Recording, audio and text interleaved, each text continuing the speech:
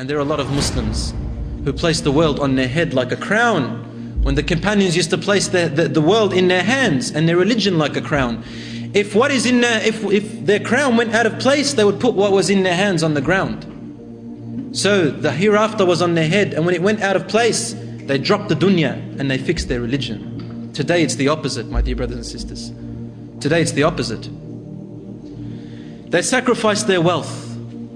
There was a time, my dear brothers and sisters, a story of Abu Bakr radiallahu anhu and Umar.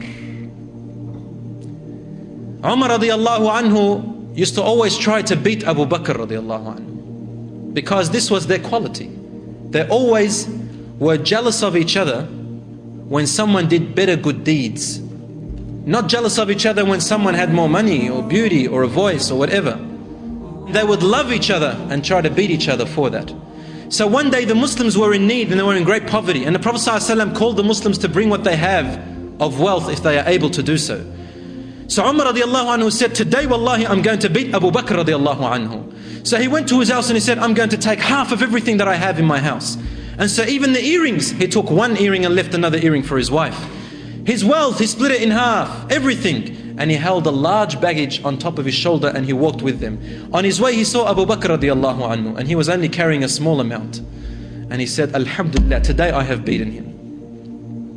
Yes, this is how they raced each other.